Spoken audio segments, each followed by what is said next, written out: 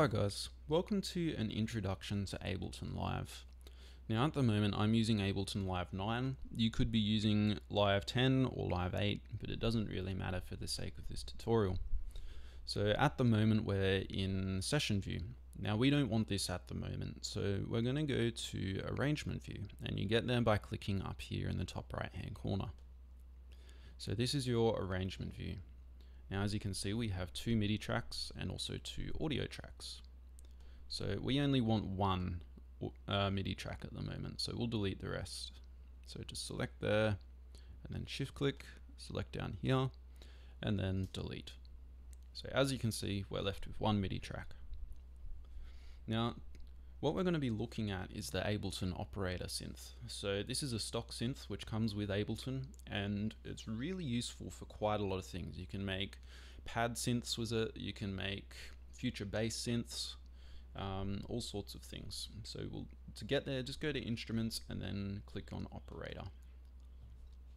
So as you can see, the operator is now loaded up into our MIDI track.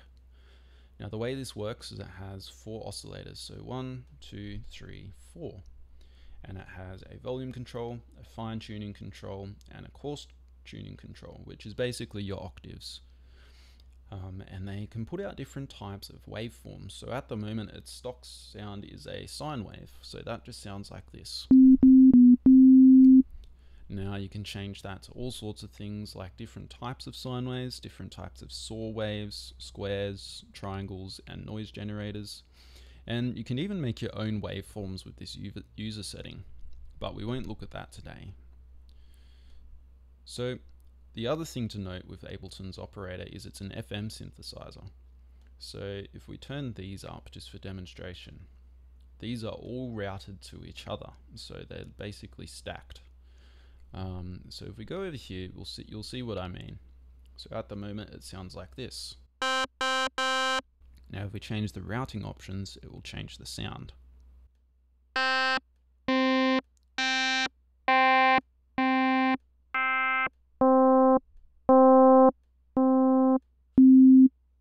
So this last option here is basically no routing. So all 4 of these are basically running individually. So what we're going to make today is a super saw.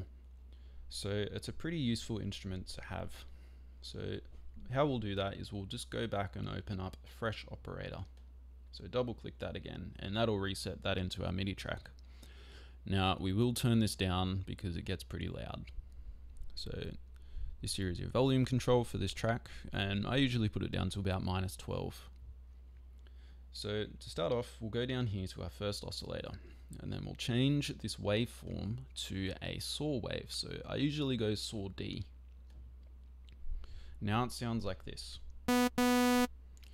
So now what we want to do is we want to copy that to all of the other oscillators. So just right click and say copy from oscillator A. So now it sounds like this. Kind of sounds like a future bass lead or something like that. But what we want to do is we want to just play with the tuning a little bit here, and up here on this one as well, and on this one we want to put our octave down, and same with this one as well. So now it sounds like this. Probably sounds even more future bassy at the moment. So now what we want to do is go to our routing options. And for a super saw, generally we don't have any routing on it. So they're all individual. So we'll click this last one. Now it sounds like this. That's starting to sound like a super saw, isn't it? So if we go to our spread, this is almost like a chorus effect within the operator. And now just have a listen to it. We'll put it up here. Sounds a bit more chorusy. The other thing that can be useful with super saws is your filter. So this filter has a low pass, a high pass, a band pass, and a notch filter. And they can all be controlled by this frequency and also your resonance. So for this one, just for demonstration, this is what it sounds with a low pass set to a pretty low frequency with only 183 Hertz. And then you can slowly rise it. So that sounds pretty cool, hey? So that's basically the basics of Ableton's operator. It's got a couple of other functions like a pitch envelope and also LFO, but we won't look at those today. We might put that in another video. But thank you very much for watching this video on an introduction to Ableton Live. If you guys enjoyed, it would mean a lot if you could just like the video, maybe subscribe if you can, and check out my Instagram at COVAmusic. Thanks guys, bye.